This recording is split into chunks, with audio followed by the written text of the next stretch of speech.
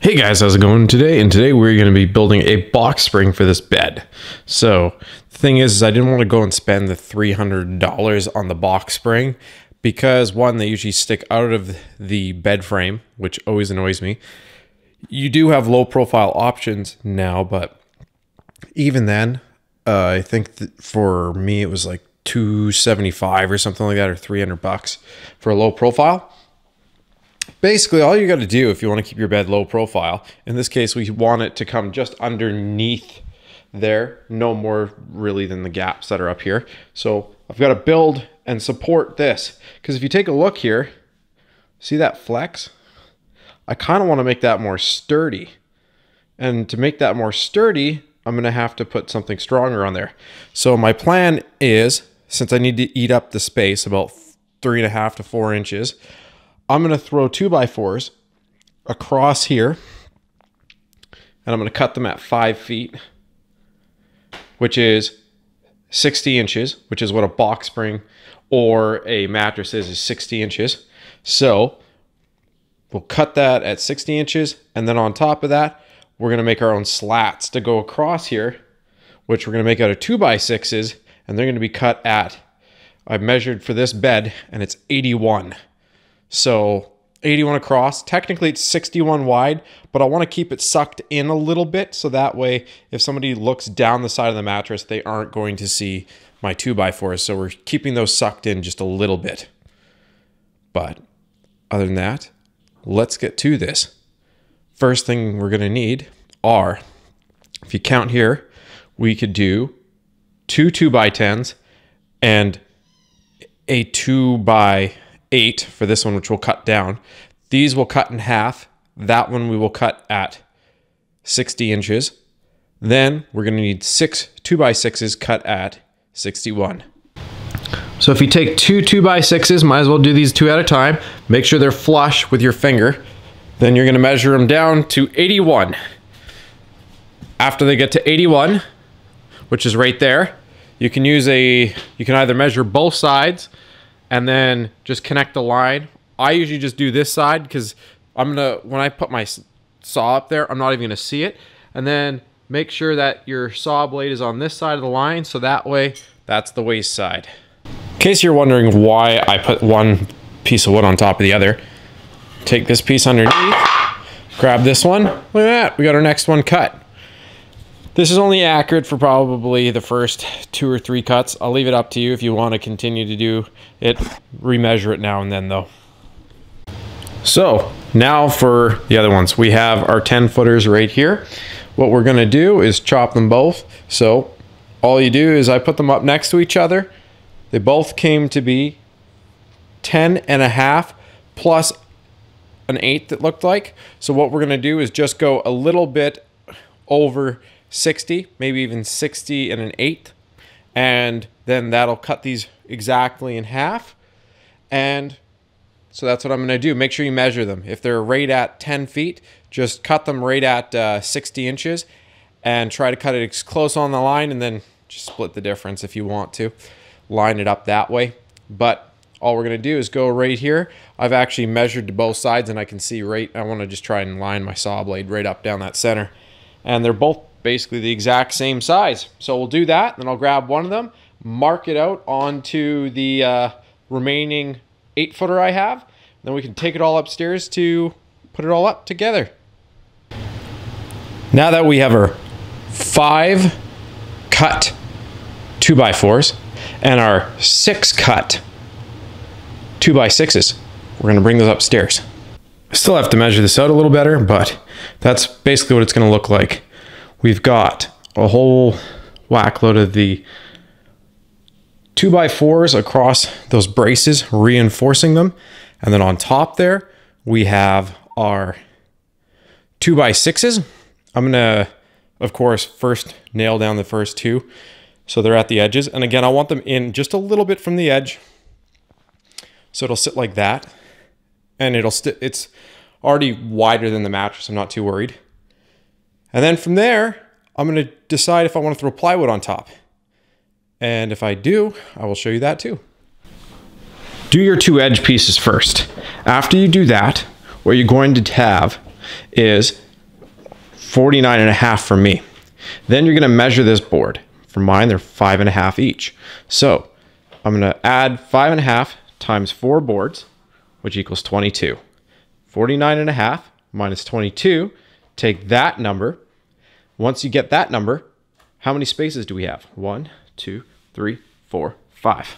All right, so divide that remaining number by 5, and then you'll have the distance for your spaces, which just so happens to be 5.5. So leave 5.5 inches, take a screw. What I did, screwed in, except for this one, or maybe I did. Either way, what you're gonna do is screw in every single one of these ones. After you've screwed in all of these boards on this one and that one to every single board, these ones you don't need to do that to. You're just gonna do the second one and the second one on that side. So that way you only need 2 screws per board because the weight of the mattress is gonna hold it down anyway. And the only thing we're doing is making sure that these don't shift. So after we do that, I'll show you. So this is my end result. I'd feel pretty confident to put a mattress on here, but I think what I'm gonna end up doing, just because I did buy one of those Tempur-Pedic mattresses with the, I think it's got like 1,000 coils, mini coil mattress on the bottom, so it absorbs. Just so all the coils are being used and all the other fun stuff. I think in this case, since it's not just gel foam, I'm going to put plywood on here. So this isn't hard. All I'm going to do is throw a layer of plywood on. So measure the distance, which we already know is about 60 by 80, and that would fit that mattress. If you want to, if you measure this and it's 61 opening, I would probably just do 60 and a half by 80 and a half, and you should be set. So let's go cut some plywood. So I got 2 sheets of plywood right here. All I did is I measured from there to here. Put our line here at 61. That's what I ended up doing, 61. Up here, 61. Up there, 61. Took a 2x4, put it across, marked our line.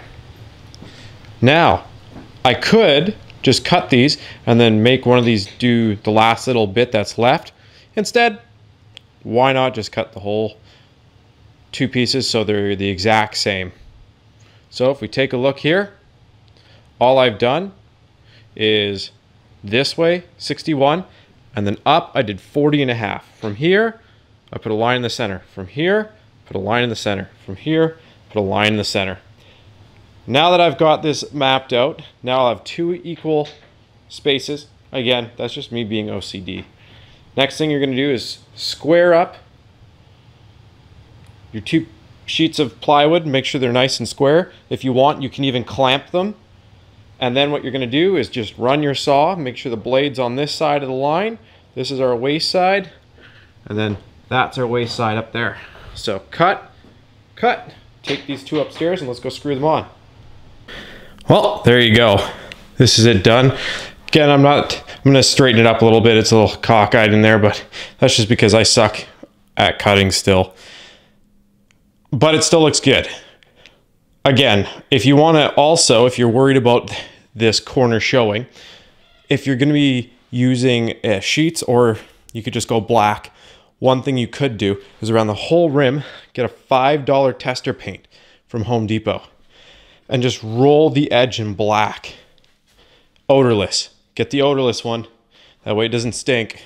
But yeah, just roll it in black and you'll never even know. Now, another thing some people do, again, up to you, they'll actually use an odorless paint, or they'll take a black bed sheet and they'll wrap a black bed sheet around the entire mattress here, or not mattress, but our supposed box spring.